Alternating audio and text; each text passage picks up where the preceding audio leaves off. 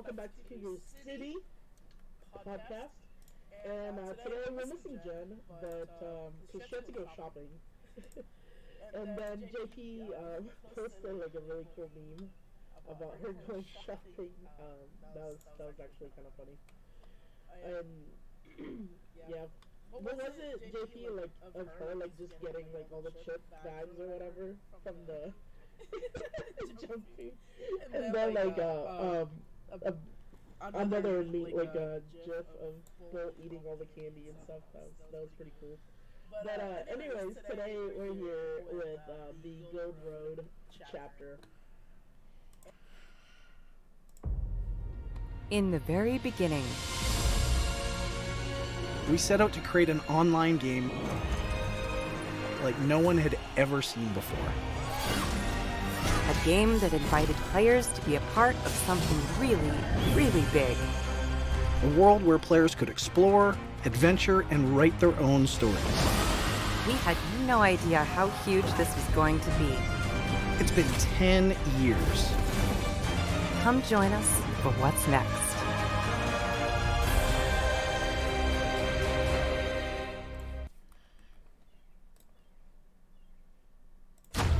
Westfield's in danger. I can feel it.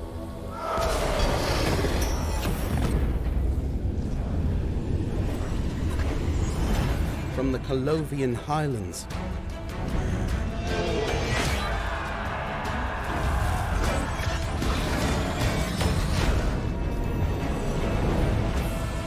To the mysterious Dawnwood.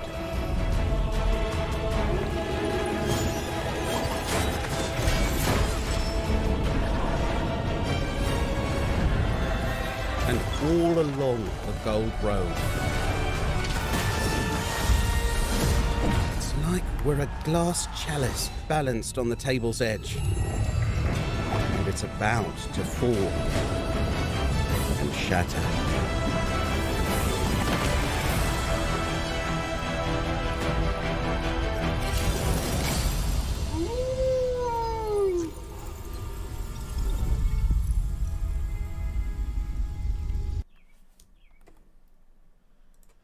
And I mean, what do you guys think about the new Gold Road?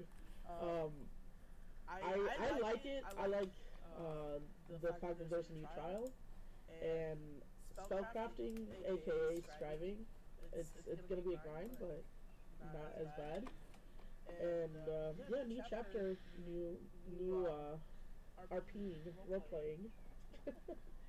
JP, what do you think?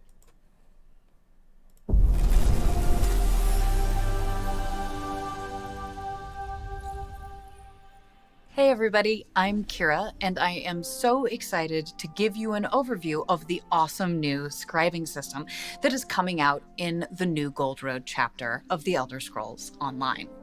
Scribing is a new system that is really focused on roleplay and choice. So we've given them agency over their skills. We have 11 new skills that you can customize. These skills are called grimoires. Each of these grimoires can be customized in 3 ways. A focus script, which allows you to change the main function of the ability.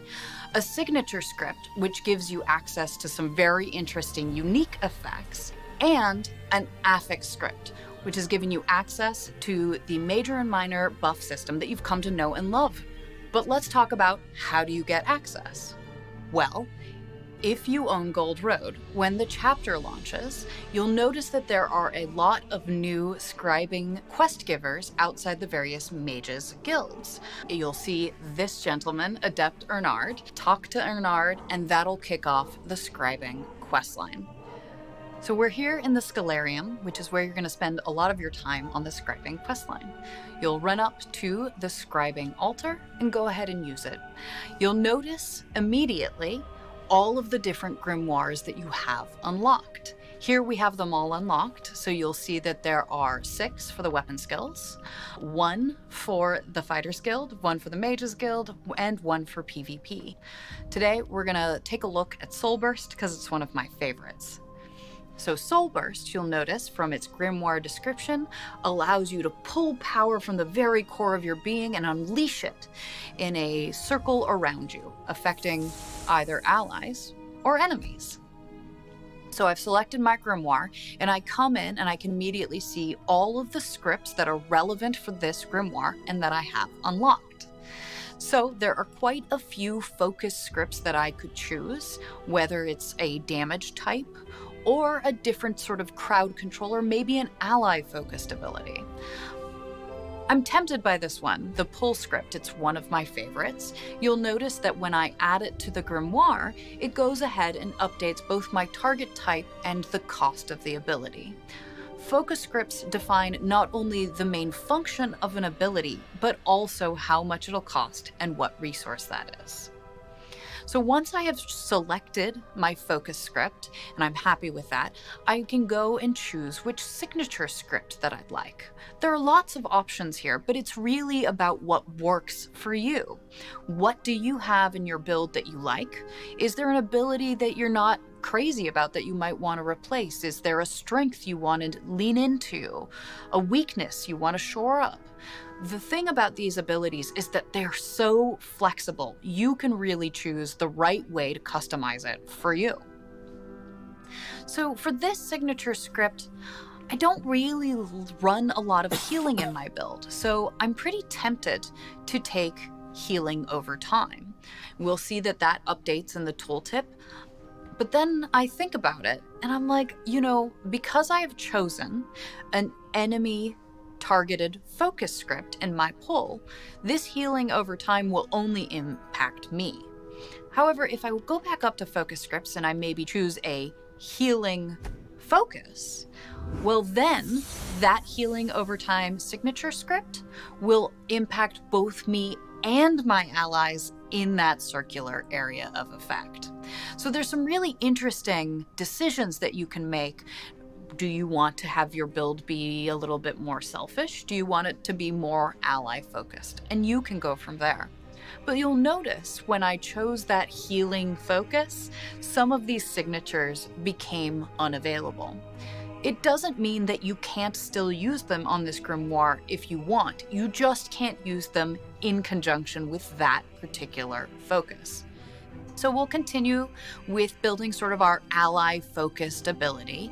And I really like Expedition. Get a little bit of a bonus movement speed in there. Again, because this is an AoE and this is ally-focused, this buff will also impact my allies who are in range.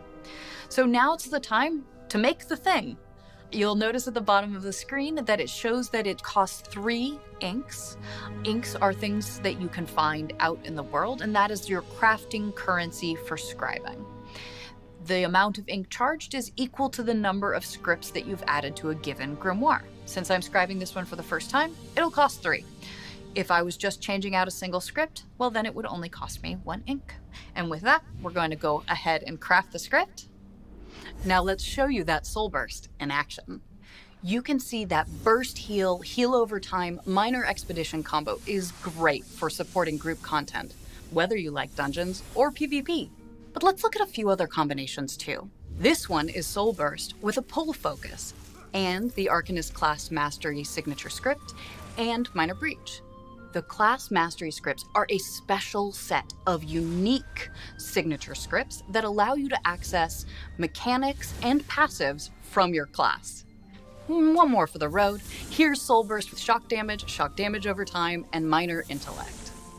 No matter your weapon or your class, if you focus on damage, tanking, or support, there's something in scribing that can help your build be more effective, more streamlined, or just more fun. There are over 300 unique skill variations just for Soul Burst, and over 4,000 combinations of grimoires and scripts coming with scribing. So that's scribing. We're so excited to see what you all do with it. I can't wait to see what scripts you find out in the world, what grimoires you put them together with, and how they work into the various builds and metas that you create. Hope to see you soon on the Gold Road.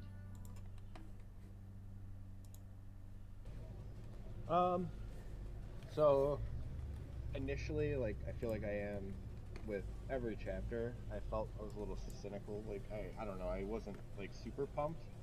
Only because I don't think most of the... I mean, there's a few spellcrafting things that are going to be impactful, you know, such as the ability, you know, for a healer to craft a resto ability, you know, and give minor heroism, which, you know, is a buff that a lot of, you know, score pushing teams are using for spots and things like that. But, you know, it's not as common in, you know, your mid-level like teams and even some higher level teams. So I'm happy to have that available to everybody from like an in-game standpoint. And then some of the stuff that you can do with the tanks and stuff, and a shield throw and an AoE taunt. So it seems like some useful like flexibility could be like pretty good for like 4-man. So the rest of it though, like the other 95% of it, just seems like, I don't know, it's just very, I don't know, there's enough sets in the game. If you want enough like build diversity, you can do some cool things with like sets. So it just seems like more or less more of that, which is fine. But I mean, as an in-game player and someone that's their sole focus in like ESO, it didn't really appeal to me.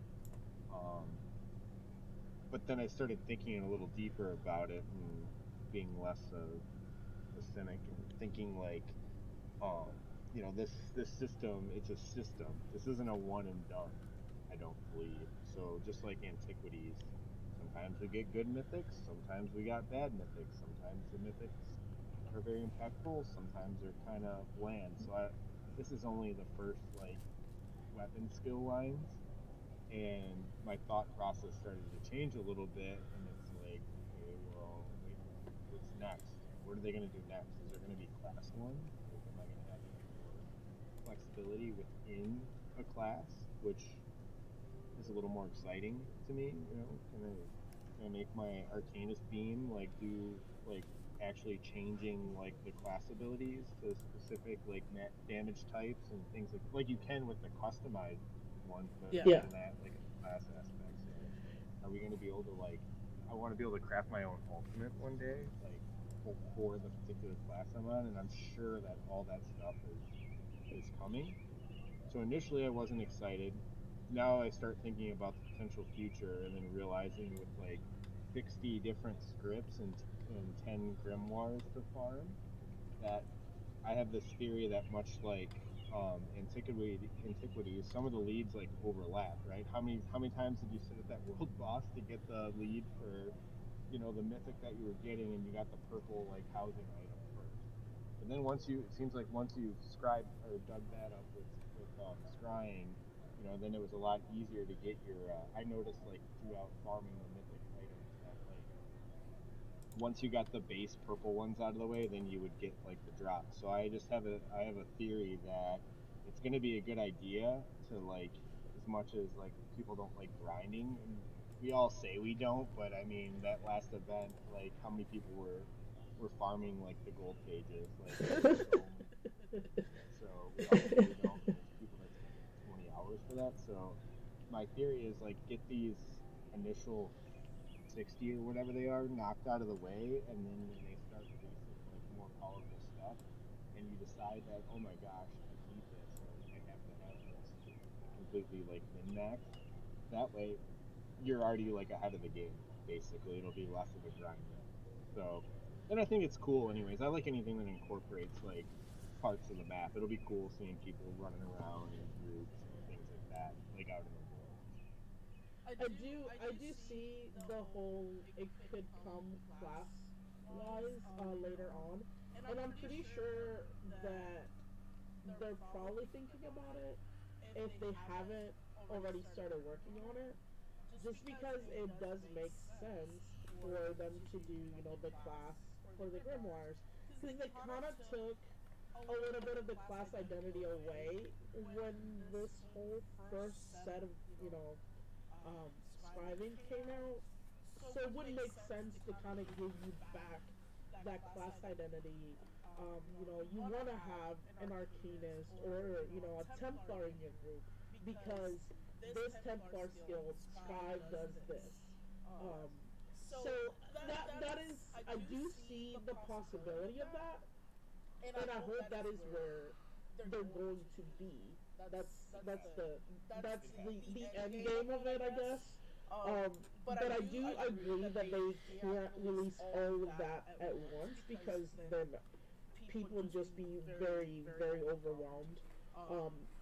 If, imagine if they release all the mythics that we have now all at once. Like, that's crazy.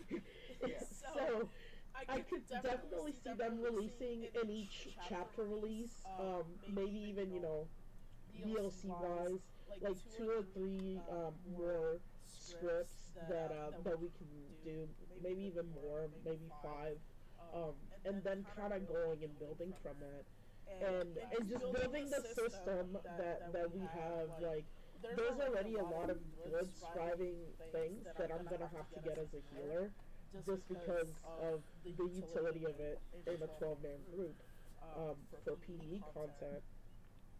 So I'm excited to see that there's only 60. The grind is going to be real, but it's not as bad because the scripts, you're going to be able to buy some from the guild traders. Yes, they're going to be expensive, but if you don't want to do the grind, then you better pay the dude that is selling it on the guild traders. And a lot of people are going to be farming it, because, I mean, like you said, this last event, I farmed for 4 days for no wins, so... People are gonna get those scripts, and they're gonna put them in the guild traders. Yeah, I complained about it. I still don't have the one from the geysers, and I still don't have the one from the Vardifel bosses. Because I just gave up. I was like, you know what, this is crazy, because the drop rate for that was incredibly bad. And I do see that these scripts are probably, the drop rate for these are going to be a little bit better than that. In my opinion, but you are gonna have to grind. Bob, what do you think about the new scribing system? What do you like about it? Well, I mean, it's like JP said, that ESO and ZOS, they've never put in a system into the game that they have not built upon, essentially. I mean, you look at scrying, and it started out as little trinkets for your house, and then it morphed into, hey, you can get these really cool mythics, and then I'm sure it's going to morph into more scribing stuff for these spells, and then they always have a plan put in place, and I definitely agree that I think eventually they will move into class, because look at the Infinite Archive. They've already started messing with class skills specifically by making sets. Class gear, yeah. So again, they're already in the background. They've already kind of foretold, hey, we're probably going to mess with class skills at some point. Having these sets in there. Not only that, the visuals look really cool too. We kind of got some sneak peeks at the Gold Road visuals with Thorat, the new boss there in Infinite Archive. So they never do anything without intention. So I'm sure they are planning more things for this scribing and spell, and I know people are saying that spell theory or spell crafting or whatever. I don't think they'll ever call it spell crafting, but definitely scribing. It's close enough. It's close enough. They got to put some parameters around it, because if they just left it wide open, you'd do something stupid and be too overpowered. So. I've done it before. So. But no, I mean, I like it. It's neat. It's a neat concept. Like JP said, I was kind of looking over a couple of things, and for big group play, I can see some of the skills for big group play being super important to have. And then, I think a lot of bulk of it is, for the people who, are solo or go around with a friend and go, want to have new fun things to play with, going around the world, which is cool too. I mean, that's part of the community as well. And so, overall, I think it's a good push to have some built-in diversity, and it's not dependent upon a new set that they kind of come up with, like a 5-piece bonus, type of. So, I'm sure I'm gonna make something a different color. One of my skills a different color. Just to, There's people have been thinking of doing that for years. So I'm sure, like, when the chapter comes out, that people are not even gonna go scribing. They're just gonna like start messing with their skills, putting like new colors or whatever. So I mean, why wouldn't you? Like, people have asked for this, and they finally gave it to us, and it's I guess graphic in the game, so it really doesn't do anything to have it a certain way, not like the AoE combat colors that we get. It's just a color of your skills. So it doesn't really do anything for you other than make you happier that your skill is purple instead of like red. Yeah, I mean, think about how many people spend hours in front of the dressing room, making their character look a certain way, and Mark does that. And now you can have a skill that matches your clothing aesthetic. Don't give him ideas, guys. Like, seriously. Necro, like a Don't give Mark ideas. Don't give him ideas. Because he stands in front of the freaking color table or whatever with outfits, and now he's gonna be able to do that with skills. But yeah. Who, Merc? Yeah, Merc is gonna be doing that. Dude, I'm gonna do it too. I'm gonna be arcane, my dark flame, necro like wall. It's gonna be crazy. Like he was doing that with this Arcanist the other day, and then he figured that he actually figured something out that I didn't even know about it until he pointed that out to me, that you can actually go back to the original color of your costume if you have dyed it before. You can go back to the original color of the costume in that thing, and I was like, oh my gosh, I didn't even know that. And he's been wanting to know how to do that for years, or if that's even possible, and I don't even think he looked it up, so.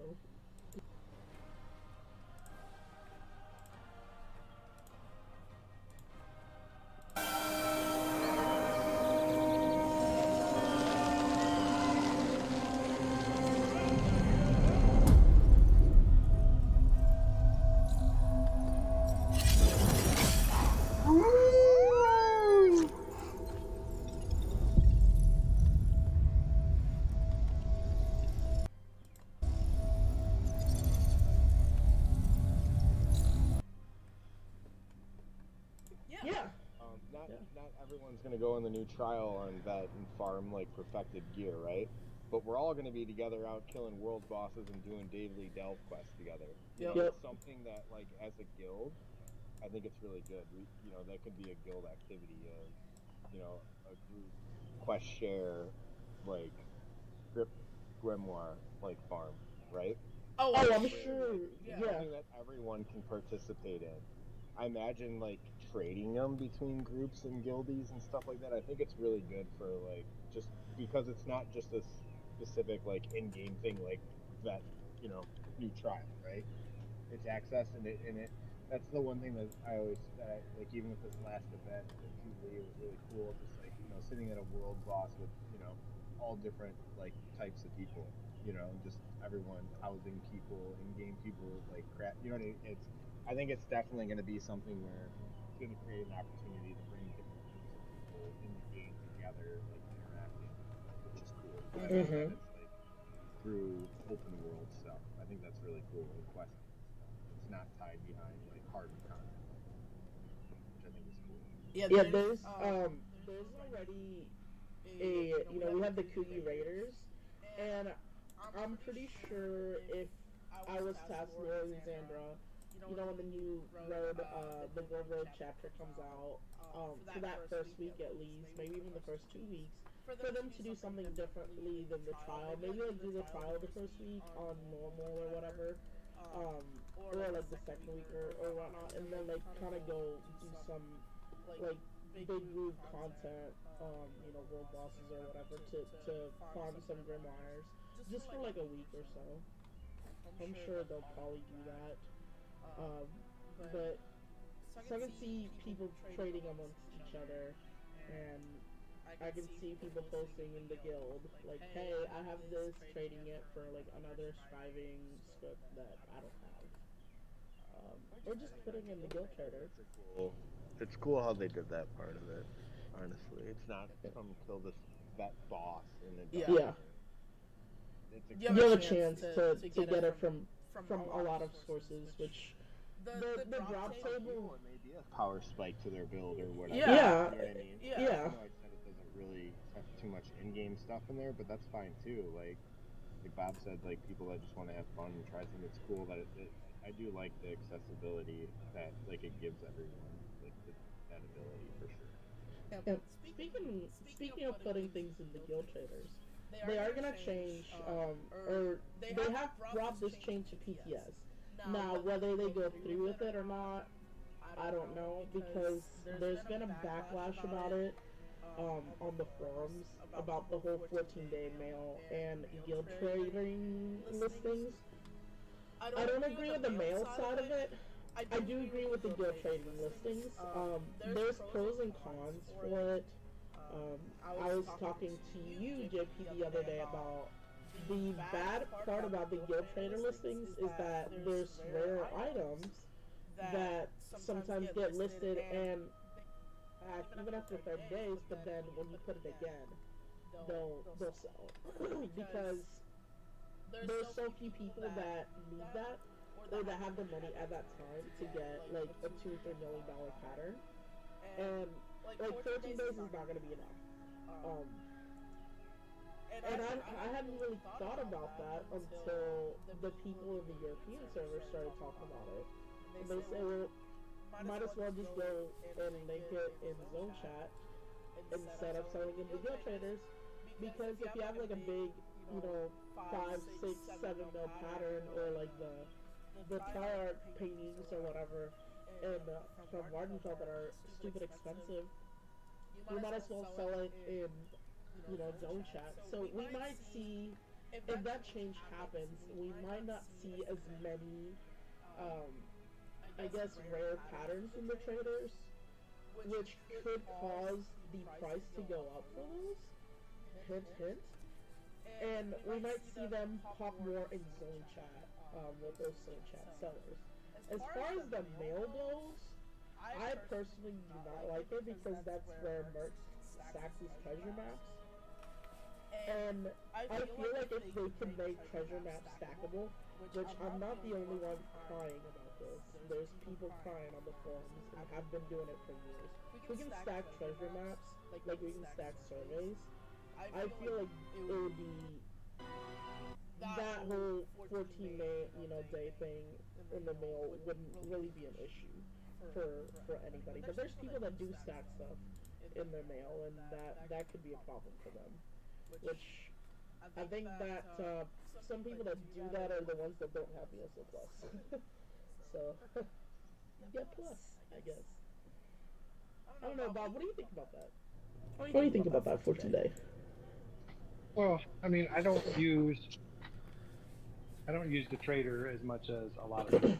So, I mean, I use it, occasionally when I get a motif or a pattern or something that I already have, and I know I can sell it for a decent amount. Mm-hmm. So the 14-day thing, it's probably not going to personally affect me, but I can see where people who, that's part of the community. There are people who just do trader. That's what they like to do. They like to play the economy. I could see where it could be a little bit tougher for them. Let me throw this out here though. What if this is the first step to ESO making an in-house auction page where it lists everything and you can search it? Wait. Are you talking about like we'll still have the traders, but you can actually search for the thing? Search for item. Yeah. Okay, I'm down with that. I'm not down with the all-in-one auction house and no guild traders. But the search engine inside the trader, yes, let's go. Like, I am on board for that. Huh? Make your stall position irrelevant. Yes. It would, but you still have the guilds. Like, and there's people that I can get. There's people that will not shop at specific guild traders for certain guilds. So yes, it would make the stall irrelevant, but it could also. Yeah. You think I'm joking? I'm not. Like, there's people that will not shop at certain guild traders. They're like, oh, this is such and such's guild. You know, F you, I'm not coming. I'm not giving you a dime. You'd be surprised, but it happens. It really does.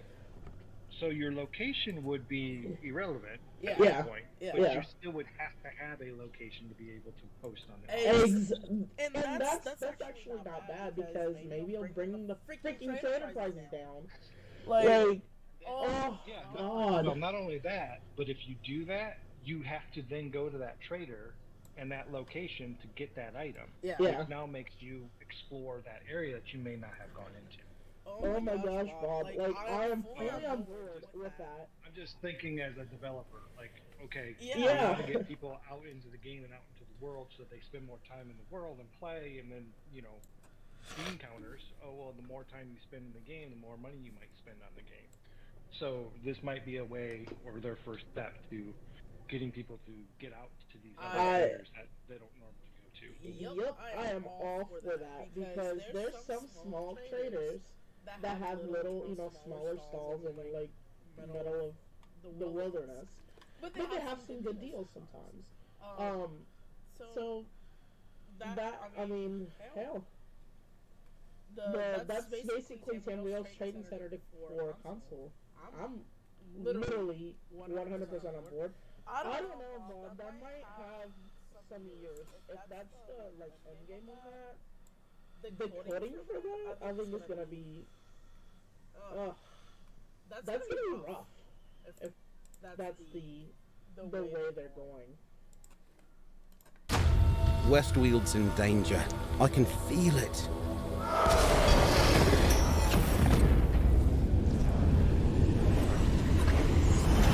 From the Colovian Highlands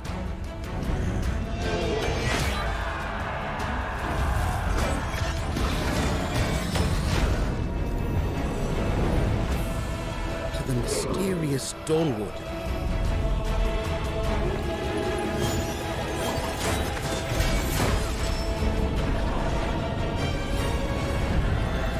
And all along the Gold Road.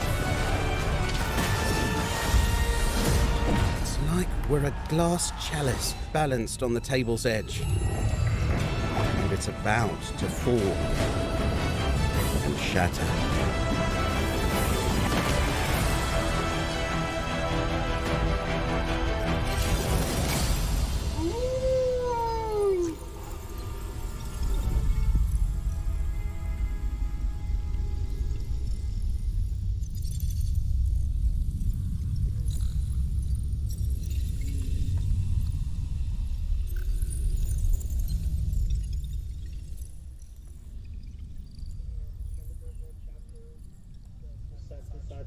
What we think about it. But yeah, I'm gonna leave it to the guys. How's it going, ladies and gentlemen? And yeah, so guys, good luck. Enjoy. I'll see you. Bob will be vaulting around. I'm throwing my mount in like every fight. And get stampede. Guys, so we're gonna be throwing mounts in the fights. So come join us to throw the mounts in the fights. Alright, folks, have a good day, and you know, like, subscribe for more content just like this.